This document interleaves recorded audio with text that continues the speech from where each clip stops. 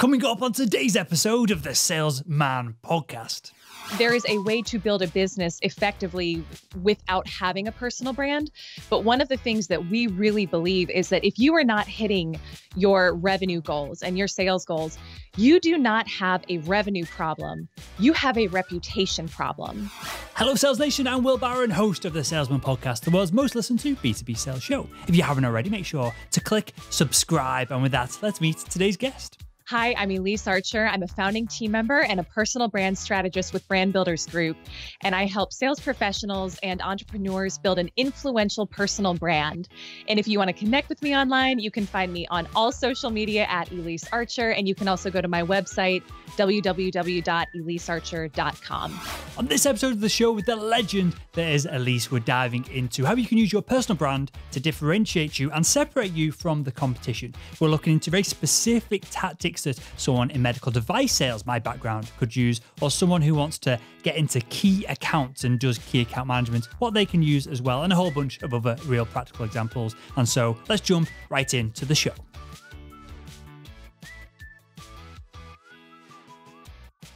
Should we be looking for personal brand to be a differentiator for us versus the competition? Yes, 100%. And one of the things that we really believe at Brand Builders Group, Will, and it's interesting because pretty much everybody on our team comes from a background of sales and sales coaching. So certainly there is a way to build a business effectively without having a personal brand. But one of the things that we really believe is that if you are not hitting your revenue goals and your sales goals, you do not have a revenue problem. You have a reputation problem. That's it. Reputation always precedes revenue, because at the end of the day, if people don't know about you, they can't do business with you. And so when I think about working in a crowded marketplace and whatever it is that you're selling, right? If you have any sort of competition, which I'm guessing everybody who's listening does to some extent, at a certain point, the distinction is you. At a certain point, it is what is someone's experience of you? It is how do you deliver when you're working with your clients, but then even beyond that, it's how many people know of you, right? If you think about the people that you follow online and just like your personal online habits, and you think about whether you're on Instagram or Facebook or whatever your social media consumption is like, think about who you're actually following. Are you following companies or are you following individuals? And yes, it's probably a mixture of both, but more likely than not, the majority of the accounts that you enjoy following and engaging with are individuals. They are people. And that's why it is critical that anybody who's selling anything today focus on building what we call a rock solid reputation, which I'm happy to get into more with you. But that is a lengthy answer to your question of, yes, I do think that building an influential personal brand is critical to anyone in B2B sales today. I've never thought about this before, and I think this is a really good way of thinking about it. I'm glad you brought this up. I don't think that I really follow any brands on. I basically don't use social media whatsoever, other than posting content from the podcast and the sales school at this point. But I don't think I follow any brands whatsoever. And the few people I do follow, like Richard Branson, Elon Musk, I follow them on Twitter. I don't follow the companies. I follow them. Is this a new trend, or is this something that's perhaps just more accessible now via social than it ever has been? Well, I think it's definitely more accessible, but I think it's also just basic human nature. You know, if you think about what we're most interested in, and, you know, I'm not a Facebook ads expert, but I know enough to know that typically if you're running a Facebook ad, if you put a picture of a human face in that ad, it's going to convert better than one that's more generic, that doesn't have a human in it, that doesn't have that personal element. I mean, think about reality TV.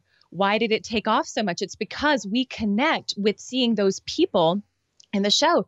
And it's just what's very exciting about where we are today and the fact that everybody can build their own brand is that each and every one of us, whatever we're selling, we have the opportunity to become known in our space. And people will follow and engage with that more than they're likely to follow and engage with a company. Like I think about, you know, one of our clients is, he was actually the #1 rep for Salesforce last year, Ian Cognac. And he has built a powerful personal brand. And I think about, if I was going to go online and start like consuming content, would I be more likely to follow Salesforce, the company, or would I be more likely to follow Ian? And it's no, I would be more likely to follow Ian. I can see more about his family. I can see videos of him talking. I can connect emotionally with him. It's a far more intimate connection than I'm going to have with this vague generality of the Salesforce brand than I would if I was connecting directly with Ian online, if that makes sense. That makes total sense. And I get the same with me on my personal profiles have way more followers, fans, likes, whatever it is, than I do on, for example, the podcast specific pages. So that makes total sense. Okay, then. So, and there might be other elements to this, so we can add them in, kind of let me know if I'm missing anything. But it seems like two major things here. One, the number of people that know you, obviously there's no point in having a brand if nobody is paying attention to it, but then what people think about you as well. Are there any other elements that we need to add to this? Perhaps another one is what people know about you, which you perhaps don't want them to know about you, a negative kind of a brand identity or brand image. Are there any other layers to that before we get into each one of them specifically? Yeah, no, you know what I think is so cool, Will, is you actually just nailed something that we call the reputation formula. And so what we believe is that results times reach equals reputation. So results times reach equals reputation. And I can kind of, if you like, I can break those down for you here, because I think most sales professionals, at least the ones who have longevity and who have done a good job in their role, they've got the results piece pretty nailed down, right? So results is going to be, what is it like for somebody to interact with you? Do you follow up? Do you do what you say you're going to do? Do people trust you? Do you have speedy turnaround time? Do you deliver? So that's really the foundational piece. And I would guess that most of your audience, they really care about delivering. They care about doing a good job. So they have those positive results. But the piece that so many people are missing today is the reach. It's how many people know about you. And when I think about, just a lot of clients I've worked with over the years, and even just a lot of people that I know through networking, they may have been selling in their space for 10, 15, some of them 30 or 40 years. And it used to be that they could get by just with like selling to the same people over and over again every year and building that reputation within kind of this small inner network of their clients. And what they may be noticing is that today, they're not hitting the same numbers that they used to, and it feels harder than it used to get the same results.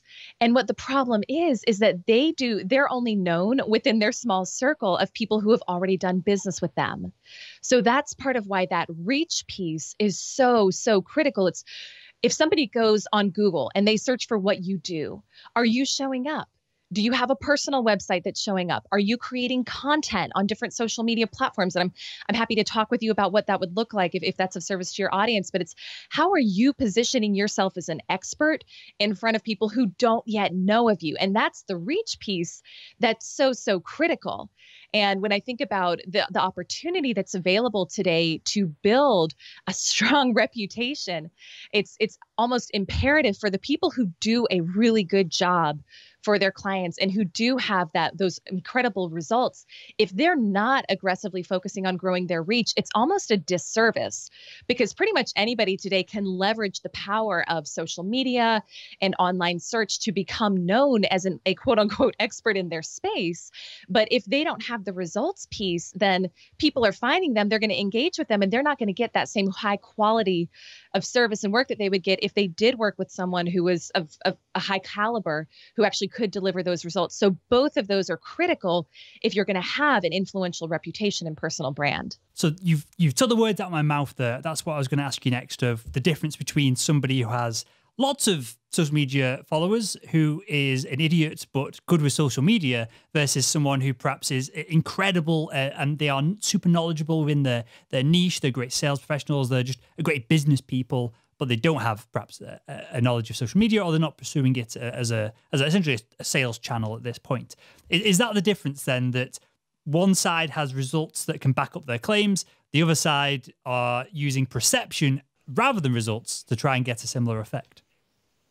Yeah, absolutely. And the ideal scenario is that you do both. Sure. That is the ideal scenario. But In my own career and in my own life, I've experienced how powerful just the reach piece has been. And when I left, so I had a kind of a long background in selling digital marketing services. And I left that industry in 2015. And I decided that I wanted to go into sales coaching. And now I don't do that anymore. But at the time, that was the career transition I wanted to make.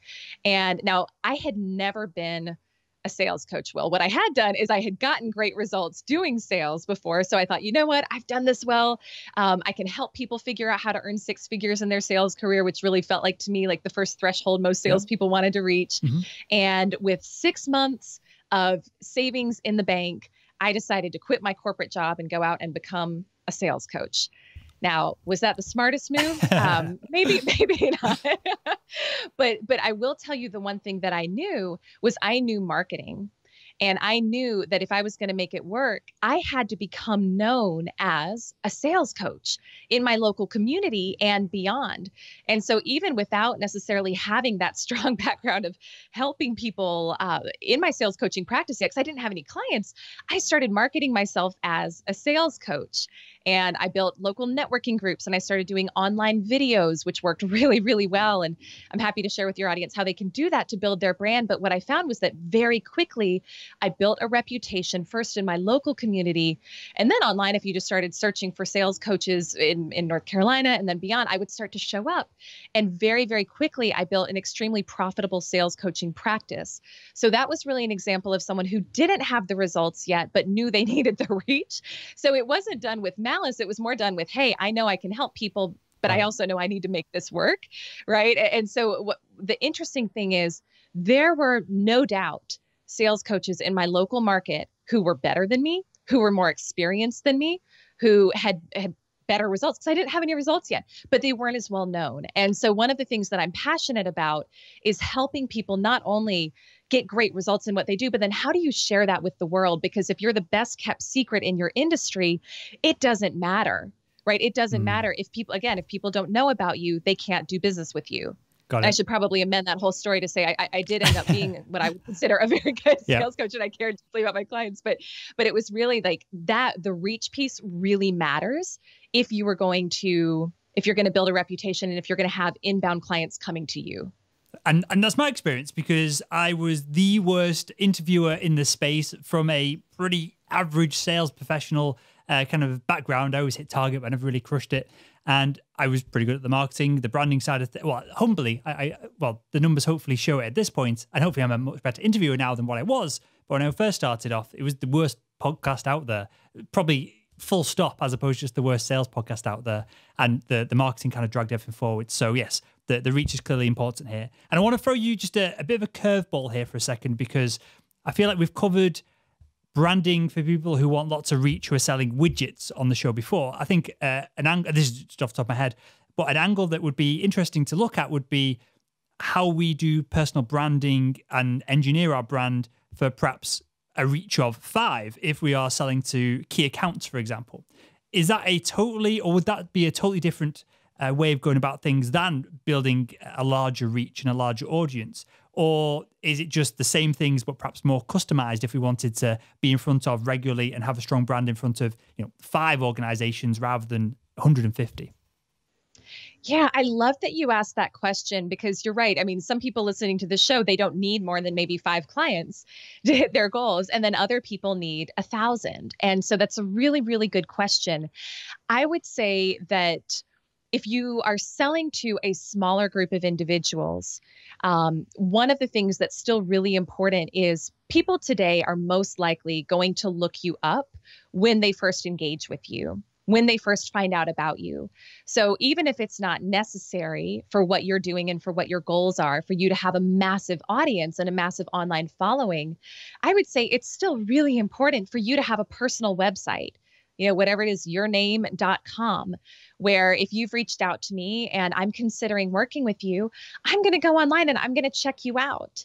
And you really want to have ownership of what people are seeing, right? And so a big piece of that is being on the offense, being proactive about what people are going to find when they look you up, right? Whether it's being very careful about what are you putting on social media? And I think a lot of this is like, we've heard this, we get this, right? Don't put your drinking pictures on social media. Don't, like, just clean up the college photos. Yeah. I think people get that now. That was more of a conversation maybe 5 years ago. But being really proactive about, are you consistently providing value? Do you have a personal blog where every week you're going in and you're just answering one simple question that your ideal client would have? Are you creating videos that show you talking to the camera where people can feel like they're engaging with you and they're connecting with you and they trust you when they go look you up? So some of it is, yes, going out and building that big audience so that you can be found, right, by people who are searching for you. But then the other piece is too, just really being searchable. And having that really positive first impression the first time people go do their due diligence on you, because they are doing it whether you know it or not. And if you're having people who engage with you early on in the conversation and then kind of slip off, one of the things that may be happening is they're either one of two things. They're not finding enough that they trust you online, or they're finding things that aren't good. And neither one of those is good. Is the barrier for trust going up over time? Because it seems like, as you alluded to there, 5 years ago, I think I still do have ridiculous pictures of me on Facebook, but they are blocked and you have to be a friend. And I've only got about 4 friends on there. So that's kind of relatively well locked down.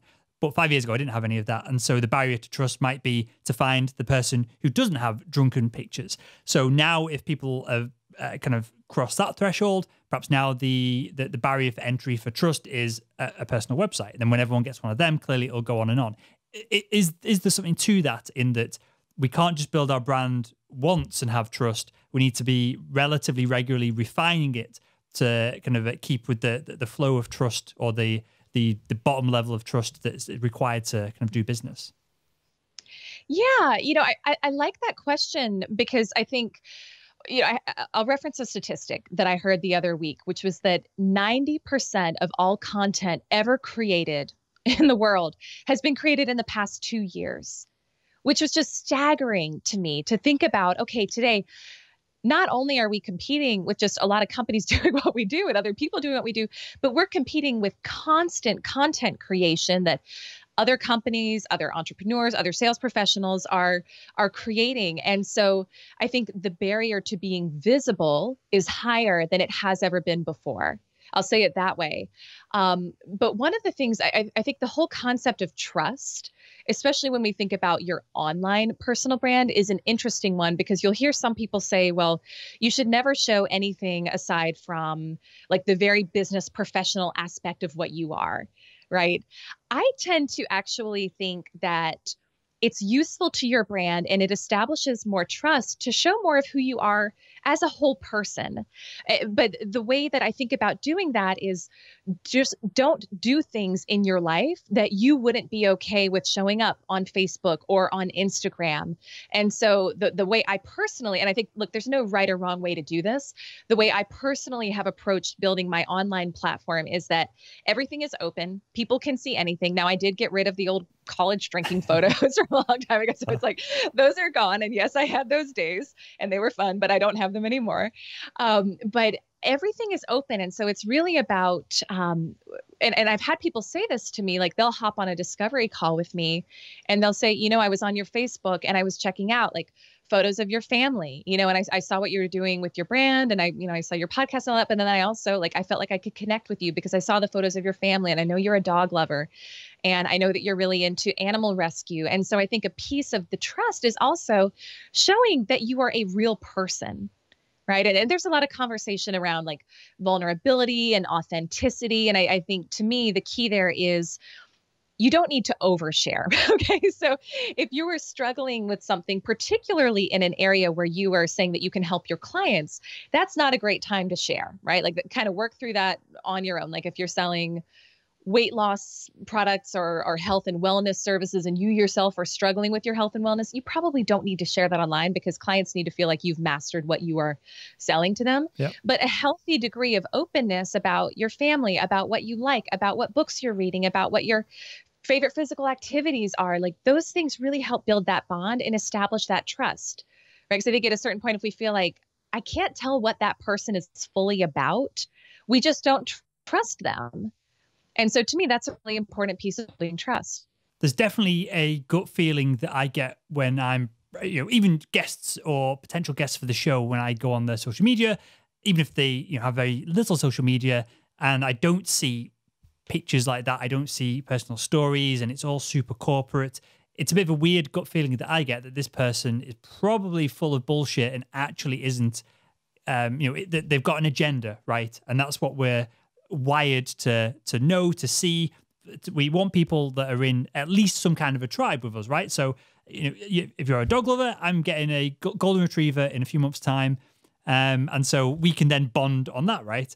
And I'll see the pictures on your social media of the dogs, and that's a conversation starter as well. So, there's multiple layers to all of this. But just for, I guess, context for the audience of someone who is relatively new to this, or someone who's refining the social media and personal brand after listening to this episode, what is the cadence of personal stuff to perhaps selling through social media? I think that's okay within a certain cadence.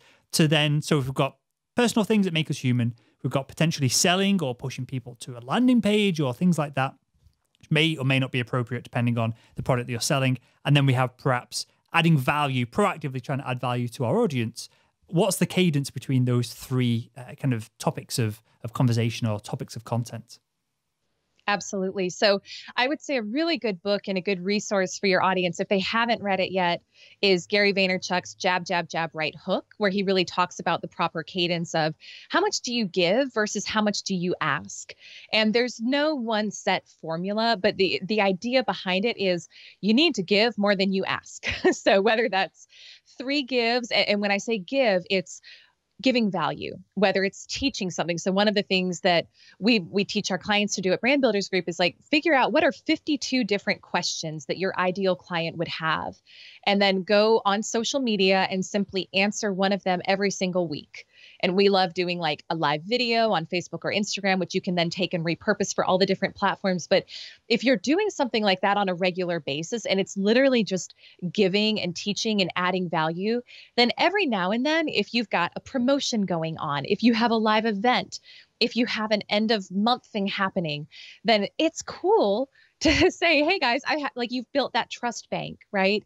And then when I think about the proper amount of showing your own personal life versus your business life, this is something that I've really had to think about a lot because I used to strictly show the business side, and that worked well and that was fine. But one of the things I started noticing was for the people that I buy from and that I buy, whether it's high ticket coaching or something else, I really I follow them online and I know what their personal life is like too. Like they will be showing up and they will be sharing, hey, I'm here at a mastermind event and I just landed and here's the behind the scenes, or, we're getting, like you said, we're getting the new lab this weekend. We're so excited. And I feel like I could relate to them personally. And so one of the things that I've really thought a lot about is, well, where is that appropriate? And where do I do that versus where do I not? I think LinkedIn is not really the place to be sharing personal stuff, right? Like that's just like letting your personality show through in the content you create. For more B2B platforms like LinkedIn, yes, 100%. But sharing about your weekend trip, unless it's something that's going to help grow someone's business and you're incorporating a lesson from that, it's probably not the place. But one place that I do love doing that is Instagram stories. So I was so weird about doing Instagram stories for a long time. I was like, why is anyone going to want to see this? Why are they going to want to know about my life or what's behind the scenes? But what I found is just sharing kind of those fun little moments of trips I'm on or things I'm doing on the weekend.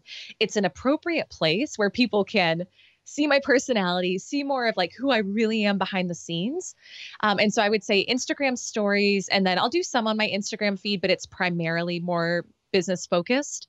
And then my personal Facebook is a lot of personal stuff as well. And I'll accept clients on there. Again, it's I live my life in a way where I'm okay with whatever I'm doing, showing up in front of my clients. And to me, it's the simplest way to do it, where there's never any worry or confusion about, I don't want something shared. So I don't know if that answered the question. I hope it did, but those are some things that I've found work well as far as the cadence of what you share. Got it. And how does this look? And we'll get practical. And we can use my background. So I used to sell medical devices. The last company I worked for is a privately held, multi-billion-dollar company called Karl Storz. Really well regarded within the medical device space. They basically reinvented endoscopic surgery. So surgeons love them. They're a big deal in the space.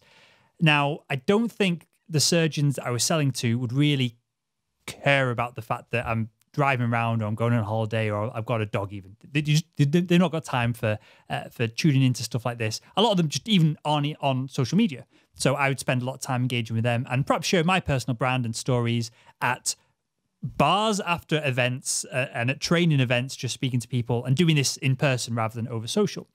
So how, with that all that considered, how could I perhaps leverage either social media, a website, or creating content and proactively sending it to them? How could I perhaps leverage some of those channels of sharing a bit more of myself and my story to build trust with them? Yeah, absolutely. So I think just thinking about the medical space in general, it's an interesting space, and it's a somewhat unique space as well, in that it can be harder to get the attention of the people that you're trying to get in front of. But what I've also found is, my brother-in-law, he's a doctor. My husband is a respiratory therapist.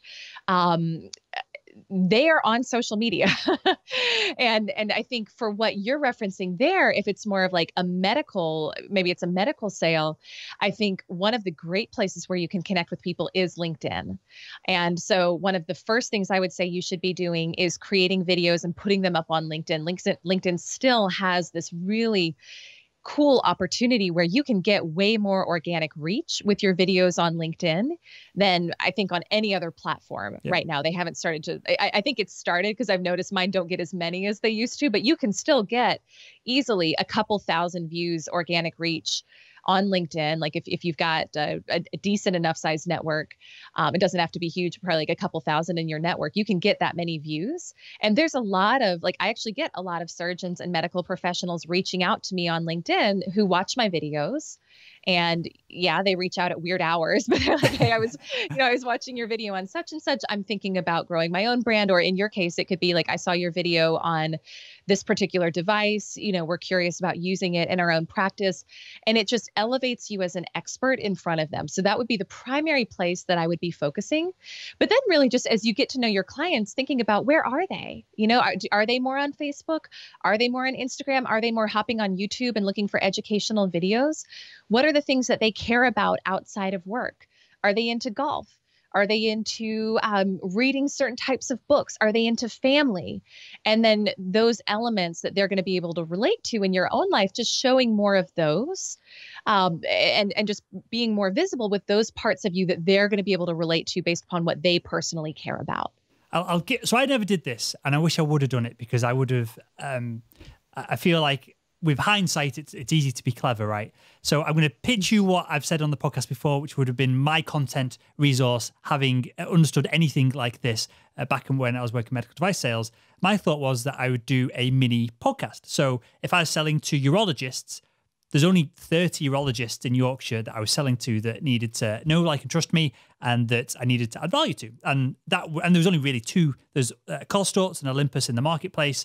No one really cared about anyone else. All the others were kind of budget brands. And so I only had to beat the dude or the girl from Olympus, and I'd won the business, right? So I would have done a podcast where I would have done perhaps a Yorkshire urologist podcast, just gone in a round circle, interviewed all those individuals. And great if people from outside Yorkshire or outside the UK listened to it, but I would only be aiming to have 30 listeners. That's all I'd care about. That's all I'd market. That's all the branding would be. And that would be my mission, to get them to listen to a 30-minute podcast once a week on what's happening in Bradford Royal Infirmary or what's happening down in Sheffield Royal. I can't remember what the hospital's called now. Whatever the Sheffield Hospital's called. Yes. Is that a good idea or is that a terrible idea? Give me some feedback here.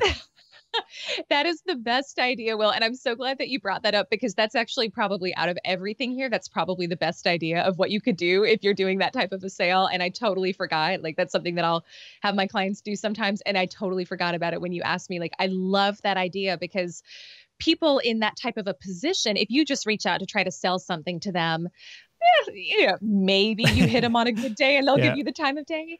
But more likely than not, it's going to fall on deaf ears.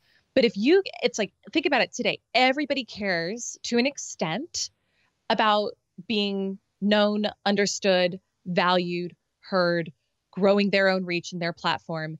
And if you create a platform that allows them to do that, and your reach out to them isn't, hey, can I book an appointment with you to talk about this device? But it's, hey, I want to feature you in front of my audience and showcase your expertise and your background and make you look really good.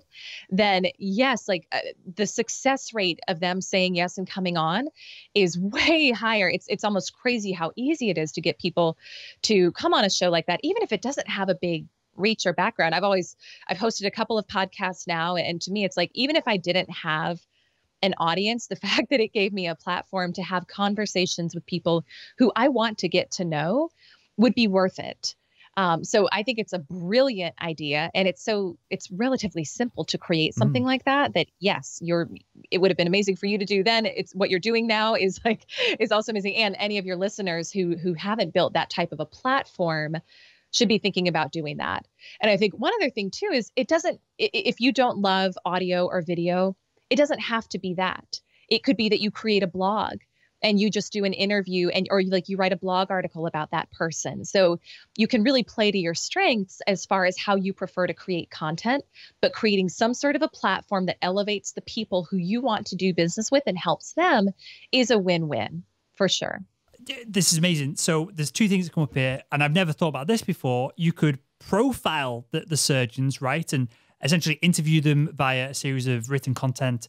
They could get back to you over email and go back and forth over that, because it might be difficult to get someone to agree to an hour-long conversation for an interview. It might be easy, I have no idea, depending on their schedules. Or you could sit with them in theatres, because there's a lot of downtime in theatres where they've got to be there, they've got to look after the patient, but they're not actually doing anything. So that's an idea. And then the other one, where you mentioned it earlier on, Elyse, was having these 52 questions. Why are we answering them when we can ask the real expert that we're selling to answer them, and then have that rub off on us? Somehow I'm known as some kind of sales expert, pretty good at sales, but that's pretty much where it stops. And I'm happy to admit that. But I get to interview people like yourself and all the other kind of branding, sales, business, and every other expert that we have on the show. And so you get that rub off. I'm sure that would be the same if we mini interviewed people by asking them, how would you do this suture? How would you deal with this problem? What's your favorite size of endoscope or direction for laparoscopies? Whatever it is.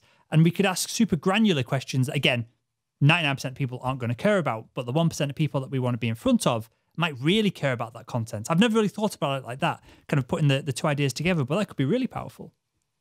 Absolutely. And what you're referring to there, Will, is what we would call being the messenger. And so this is the great thing about building a personal brand is you don't have to have all the answers. And in fact, it's better if you don't, because it affords you the opportunity to build connections with people who are true experts in the space that you're building your brand in and bring them on and showcase them. And I think you've done a great job of this on your podcast. And I think about one of our other clients, he's a guy named Lewis Howes, and he's more in like the mainstream, say like personal development space. So some of your people may or may not be familiar with him, but he's built a massive podcast and a huge personal brand where he now, he interviews people like Ellen DeGeneres and Tony Robbins, and he's built this really big brand. The whole way that he did it, though, was by positioning himself as the messenger, setting up a podcast, just interviewing other people, School of Greatness podcast. And it's like, how have you created greatness in your life, and featuring their stories and their expertise. And what happens is there's almost this halo effect where that person's credibility radiates to you. And then over time, you become the expert and you become the one that other people are reaching out to say, hey, will you go on my show? Hey, will you speak at this event? Hey, will you come in and work with my team? And so you're absolutely right. Like just being that messenger gives you access to other people. And then over time, your status kind of elevates to more of that expert status of the people you're having on your show. Love it. I honestly, having gone through this process with you now, I feel that's probably the place where most people should potentially start, unless they've been in the industry for 40 years and they are a genuine master of it. Even then, they could probably leverage their knowledge to get to start these interviews or conversations or questions at a higher level than what someone who's totally green or new to the industry or niche or product or whatever it is can probably get at. So I feel that's probably the correct starting point for a lot of this. And with that, Elyse, I've got one question to ask everyone that comes on the show, and we'll wrap up with this. And that is, if you could go back in time and speak to your younger self, I'll rephrase this one for you slightly. If you could go back in time and speak to your younger self, what would be the one piece of advice you'd give her on improving her own personal branding? I would say don't be afraid to be yourself. Don't be afraid to be yourself. For many, many, many years of my life, I thought I had to be a certain way for people to like me, for them to want to do business with me, even to have friends. And so for a long period of my life, I tried to fit the mold of what I thought I should be. And not only was it restrictive, but it wasn't fun and it didn't work. And it was really I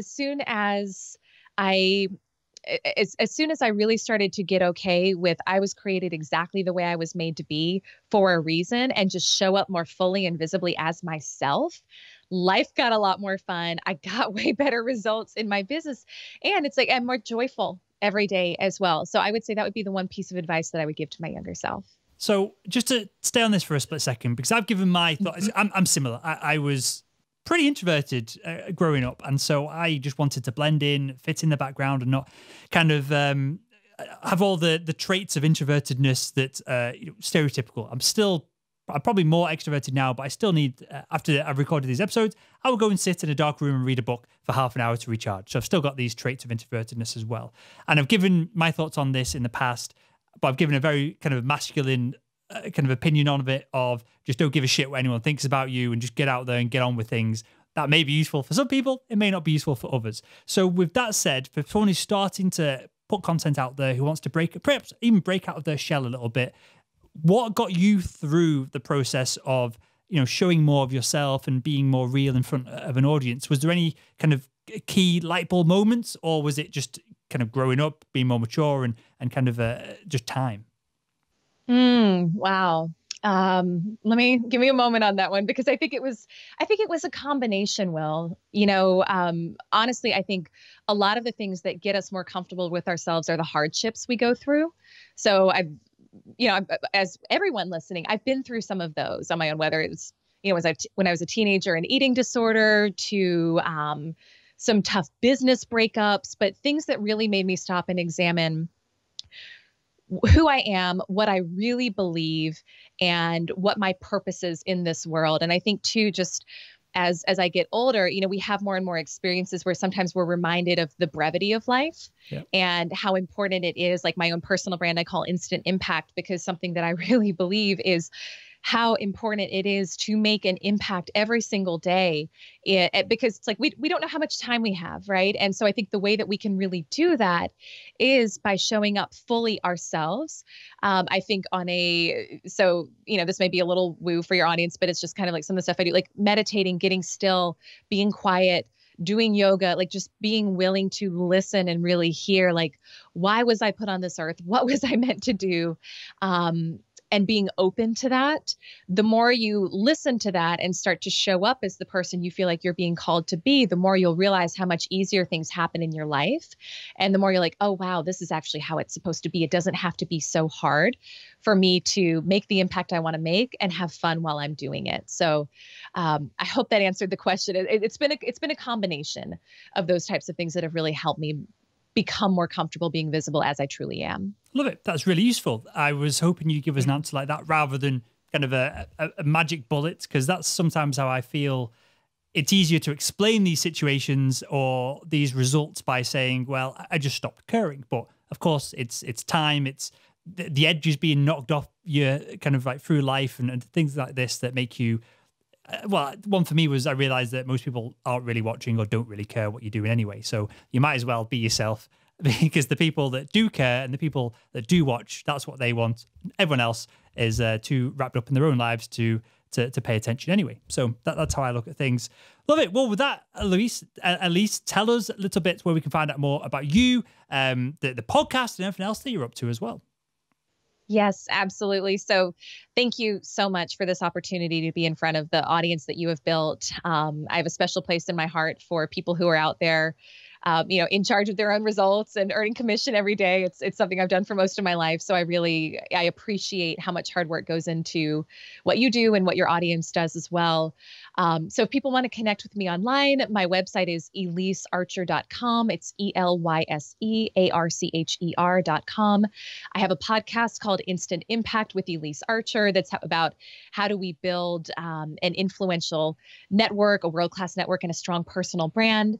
And then one thing thing too, Will, that I'd be more than happy to do for anybody in your audience is if they are listening to this and they're thinking about like, wow, I do want to build an influential brand and I want to make a difference and I want to figure out what my uniqueness is and how I can, as Larry Winget says, exploit it in the service of others and really use that to further my business and make my impact in the world.